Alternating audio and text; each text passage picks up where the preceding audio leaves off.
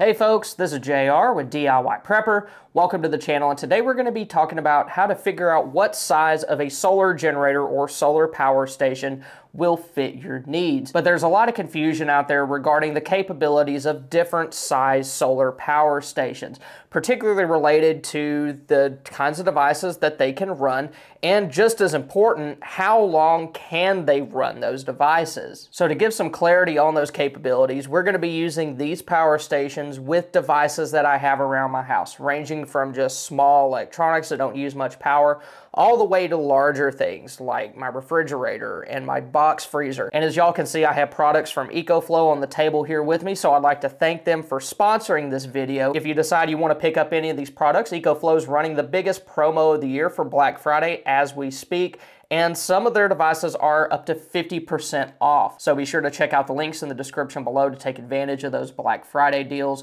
which run until November 28th, 2022. So the first kind of power station that we're going to talk about are small power stations, and I consider those to be around 500 watt hours or less.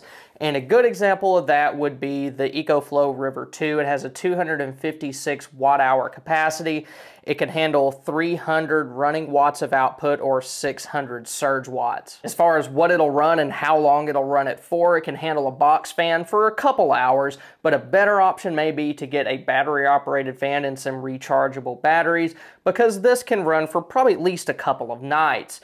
Then as far as lights go, you can run a lamp for around 6 or 7 hours using a CFL bulb, 12 hours using an LED bulb, or you could run something like this small table lamp for around 15 or 16 hours. And using battery operated lighting instead of something like a lamp is another area where you could vastly improve runtime. You'll probably be able to run a larger computer for around 2 hours. I have a 16-inch MacBook Pro, and it's kind of a power hog, so you might be able to get more out of your computer. Even though it's not the best use for an emergency power supply, you can run a TV and Blu-ray player for around 2 hours.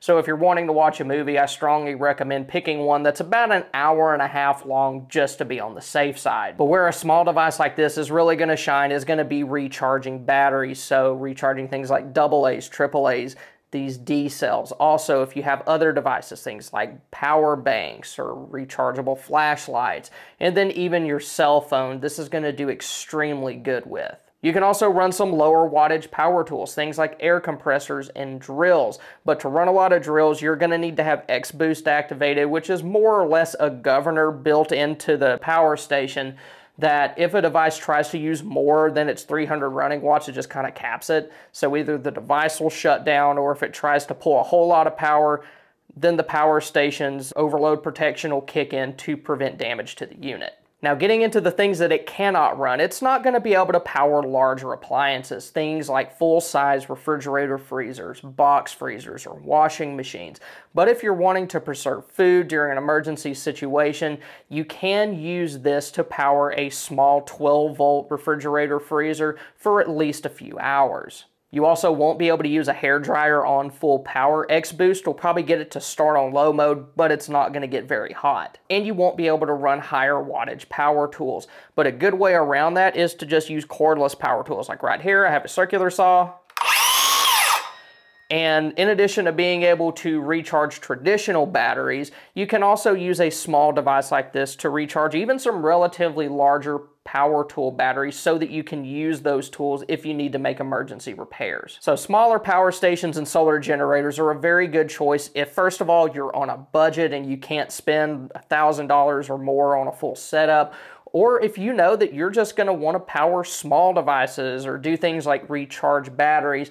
This is going to do those tasks very well. Next thing we're going to talk about are mid-size power stations, and I personally consider these to be around 1 kilowatt hour in size. That used to be considered a large power station, but considering that there's some really huge ones on the market now, I'm just going to consider this to be mid-size for our purpose.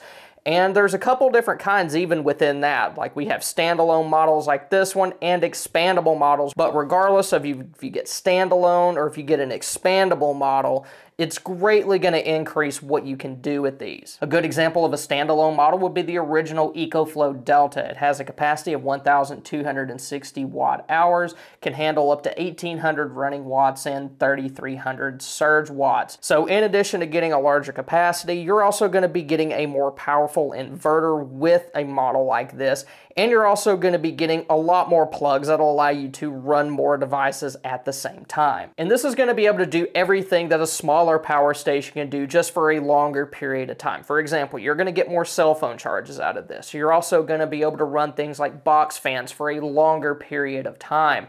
But you're also going to be able to do other things like run larger appliances.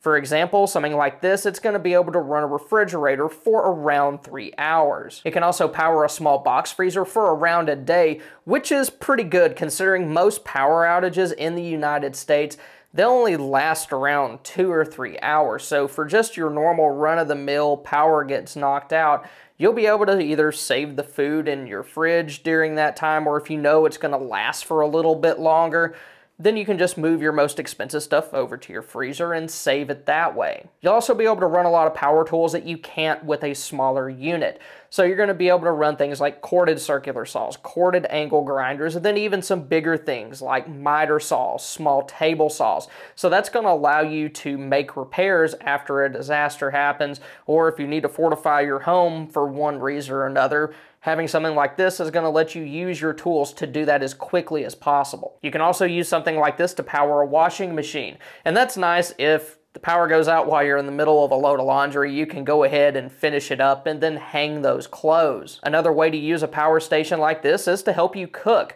For example, you can run a small microwave using this for a little bit less than an hour.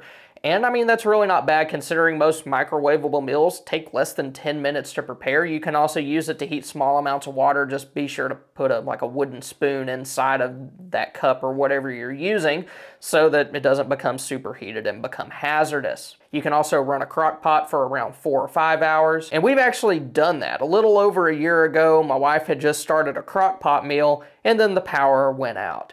And since she was at home by herself with our toddler, getting the gas generator hooked up to its battery, rolled around the house, started up, and everything wasn't really an option, but she was able to take a power station, set it right next to the crock pot, plug it in, and then save that meal. So getting into expandable power stations, a good example of one of those would be the Ecoflow Delta 2. And when you have an expandable power station, you have the power station just like normal, but you also can get extra batteries that you can hook up to them to increase its capacity. So just by itself, this can store around 1,024 watt hours of energy, which is a little bit smaller than the Delta. But if you have a Delta 2 extra battery, you can expand its capacity to 2,048 watt hours, or if you have a Delta Max extra battery, you can expand it to 3,040 watt hours. So with the original Delta, you might get a little bit more capacity up front, but you're kind of stuck with what you have. With something like this, it allows you to purchase what you can and then build out a more powerful system over time. The Delta 2 can handle 1,800 running watts and 2,700 surge watts, and it also has X boost. So that means that both devices are going to be able to start pretty much any 110, 120 volt AC device that you throw at it. But the big difference is going to be how long you can power it, and that's where having an expandable capacity is a very big advantage. The Delta 2 also has LFP batteries, or lithium iron phosphate batteries, which allows it to have a much longer lifespan. For example, the original Delta, it can go 500 cycles before it reaches that 80% original capacity. This can go 3,000 cycles. So, I mean, it has 6 times the lifespan that the original Delta does. So power stations like these are going to be a good choice, first of all, if you want to run some larger appliances. An example of that would be you have a lot of meat in your freezer and you don't want it to get spoiled. You can use something like this to power it. Also, if you want to be able to run smaller devices for a much longer period of time than you could with one of those smaller power stations. So getting into the large power stations and solar generators, a good example of one of those would be the Ecoflow Delta Max. And I consider a large power station or solar generator to be something with a 2,000 watt hour capacity or larger. This one has a 2,016 watt hour capacity by itself, but it's also expandable like the Delta 2. With this, you can expand it all the way to 6,048 watt hours, which is over 6 kilowatt hours of energy if you have 2 Delta Max extra batteries. As far as output, it can handle 2,400 running watts and 5,000 surge watts. So these are going to be able to power a lot of the same things that mid-size power stations can, but with a much larger capacity. So you're going to be able to power those devices for a longer period of time. And the Delta Max, it does have higher output ratings.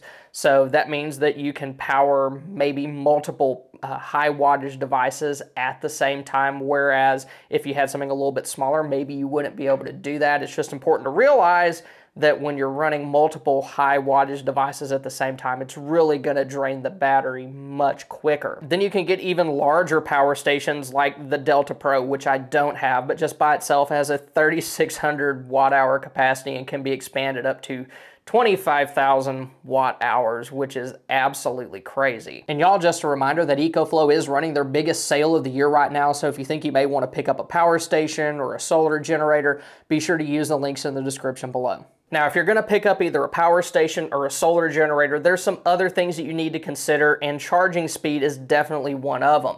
All of the devices that I showed today can be charged using AC power from a wall outlet or generator, solar panels, or the 12-volt plug in your car. But Ecoflow, they have something called extreme charging technology, which allows their devices to be charged from either a wall outlet or generator very quickly.